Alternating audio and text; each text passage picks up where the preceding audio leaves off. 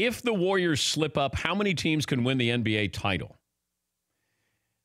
Celtics won. I think that's it in the East. And you're not going to throw a bone my way with the 76ers? He literally exploded. I loved your reaction to it because you're thinking. I was waiting. I'm going to go the Celtics. Remember that last year in the playoffs, the Sixers were like 5-1 favorites in the series against the Celtics, and Al Horford found the fountain of youth and destroyed them single-handedly. Who didn't play for the Celtics last year? Kyrie and Hayward. Okay. Other than that. Those guys.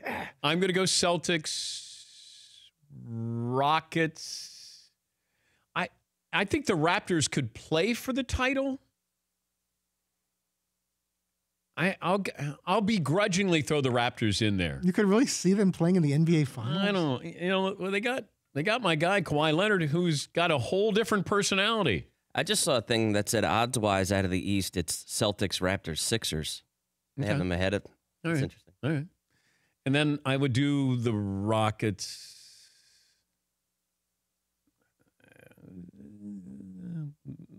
Maybe are the Thunder better without Carmelo Anthony?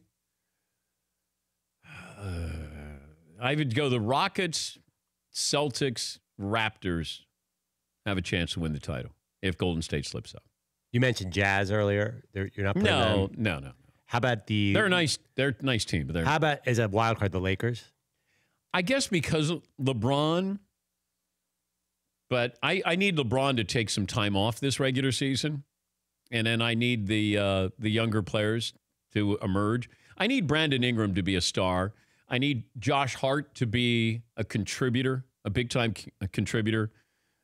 What do I get out of my point guard position? I'm still not sure. Kyle Kuzma, great surprise. Now you take the next step.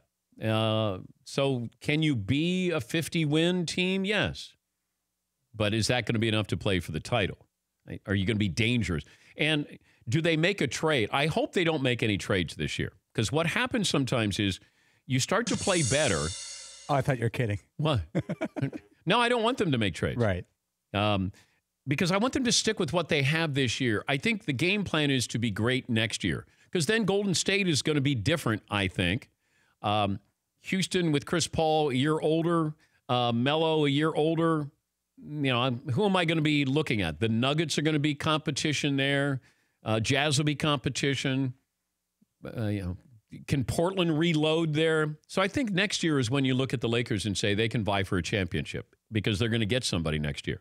I think that's the difference. For more Dan Patrick Show, tune to Audience Channel 239 on DirecTV or download the Dan Patrick Show app.